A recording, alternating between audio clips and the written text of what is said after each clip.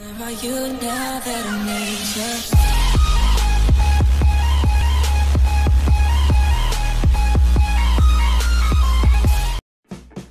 Toyota has just introduced a new Century. This is a big deal. The Toyota Century is the most exclusive car in Japan, introduced in 1967 and named for the 100th birthday of company founder Sakichi Toyoda. The Toyota Century defines top-tier Japanese luxury, the kind reserved for heads of state, chief executive officers, and Yakuza bosses. It is so iconic as a status symbol that it is exempt from stringent national restrictions on vehicle and engine size. It cannot even be purchased in a typical dealership, but only at specialized stores, and only by invitation. The price is just north of 12 million yen, or $100,000.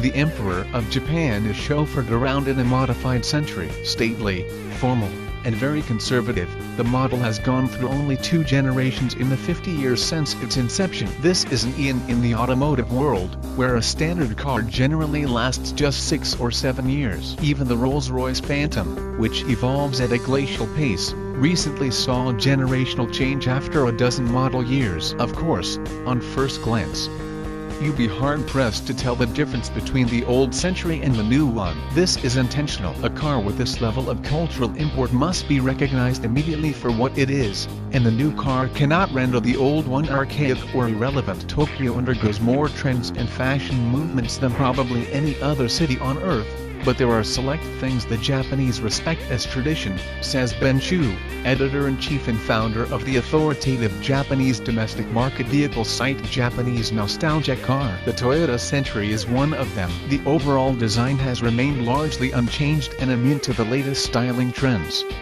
While it looks remarkably similar to the outgoing car, the third-generation Toyota Century actually features all-new bodywork. Look closely, and you will notice that it is slightly more formal in the angle of its front end, slightly more recumbent in the tilt of its windshield, and slightly thicker in its rear pillar, the better to protect the identities of its backseat occupants. Centuries are most often chauffeured. It is also a smidge longer, wider, and lower, for ease of graceful entry and exit.